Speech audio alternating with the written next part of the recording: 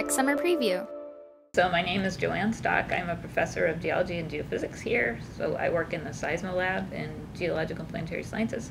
I do a lot of work on earthquakes and other related things in earth science. And I do like Spanish language news interviews for when there's earthquakes and they need someone who speaks Spanish. I've worked here 21 years.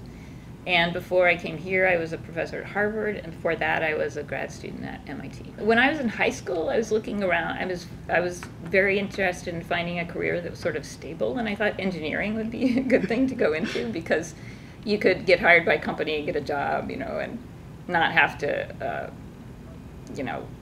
At that time, there were a lot of jobs for engineers. I think that's still true. So my naive assumption, not really knowing anyone who was an engineer, was that, well, I should go to engineering school because I liked math and science. I also liked art. I was actually an art major in high school. I did a lot of artwork, but I looked at my friends who had applied to art school, and nobody could get jobs. So I was like, well, I can always do art on the side if I want, or I can get an engineering job where I have to draw things a lot. So, so now I'm a geologist, and we draw things a lot with the computer, but we get to color things in, and there's still that aspect of the work. Well, once I got to college and I was taking classes, I kind of made my way from thinking I would major in physics to planetary science to geology, and in the course of that I had classes from a professor at MIT whose name was Tanya Atwater, who was really a fabulous role model because she seemed to be a very nice person and able to do really good research and not, and able to have a kid and sort of handle everything, as well as being really like a good scientist and being a nice person, which I thought was really important because, I found it sort of a turnoff to have people who were, disagreeable.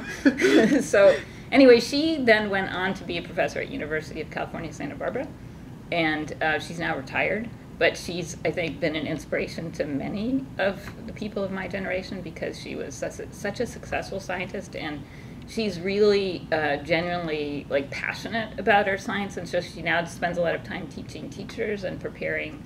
She does these great animations of earth science topics for educators to use, and you can go online and watch them, and they're really fun. So I think if I have to pick one person, I would choose her. Although I think I also had good role models from my older sister, who was a year older than me, but she was also, interested in computers and science and engineering. So my sister did a bachelor's degree in computer science, and and then she got a job right away working for a company called Teradyne, and she's still working for them, and this is already 30 years ago. So she's had a steady career in computer technology, ever since her bachelor's degree, which I think is also amazing because I think it wasn't that common back then for people to do that. I kind of moved towards doing a lot of field work because that was the part that I found the most fun the whole time. So even in college, when we got to do, field geology or field geophysics, I thought, well, this is really fun. I get to be outdoors. I get to make measurements. There were sort of two aspects of it that I really like. One is that you don't have a 9-to-5 job where you're sitting in an office. But the other aspect that I was really surprised by when I was an undergrad is that you could start doing research even at, sophomore year, and they could give you a project to do where nobody actually had figured out the answer yet.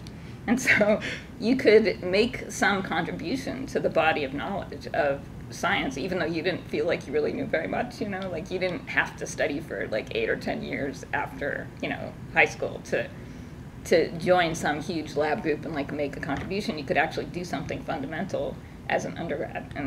And that I really liked, and I think that's still true in a lot of these STEM fields, that there's just so much to discover, and there's many ways to help humanity by doing it. What I've seen coming out of students who've done SURFs with me is that they have managed to do things that people haven't done before sometimes, and often that's a stepping stone to going to grad school and continuing to work on something like that. And sometimes it was more that they saw what options were available to them in research, so they could come with me on a research cruise and go and realize that, they could go out on a ship and collect data, and then, they could do it again if they wanted. And sometimes I ended up sending undergrads by themselves with, other research groups to collect the data we wanted. And so they gained a great degree of independence, I think, in terms of understanding sort of how we collect data when we're doing research. So actually my first piece of advice is for everybody, whether they're male or female, which is that I think they should follow their passions and really go into the field that they think is going to be the most fun for them. Like, I think it doesn't work out for you if you are doing it because your parents want you to do it and you're not sure you really want to do it. Like, I think for anybody, it's really important to do what you find the most fascinating and interesting, given, of course, the, parameters of, like, well, I need a job that pays, that I can afford to live. We do have students who come into, they come in not for the right reasons, and then they're not really happy. So it's like they have to enjoy what they're doing. They have to want to do what they're doing. And this is true whether you're female or male. And then for the women, I think the most important thing probably is to recognize that you're perfectly capable to do whatever it is you set out to do. That not, don't listen to people if they're saying, oh, you can't do this, But it is also very important. What helped me a lot was actually having a supportive partner, a supportive husband in my case, because eventually, we have 2 kids, and I still wanted to go do field work, and so my husband luckily was completely supportive of my career, and I know that doesn't always happen.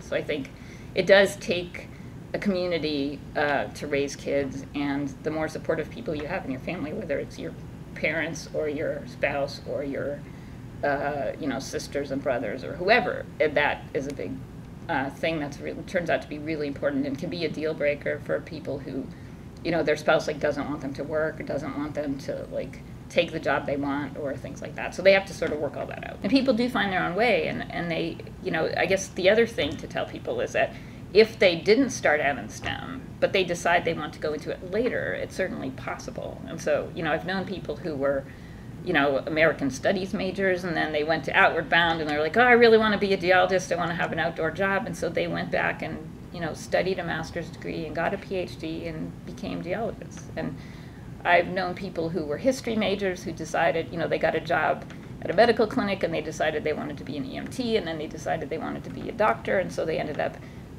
catching up on classes, going to med school, and becoming a doctor. And all of that is possible, but certainly if you know that you want to be in STEM, it saves you trouble if you can start off in it. It works both ways. We have people who come in to STEM and then decide they want to do something else, and that's fine too, But just to keep in touch with yourself the whole time, so you know what you want to do. What I always have to say with the TV interviews is, we can't predict earthquakes, so be safe. Be prepared.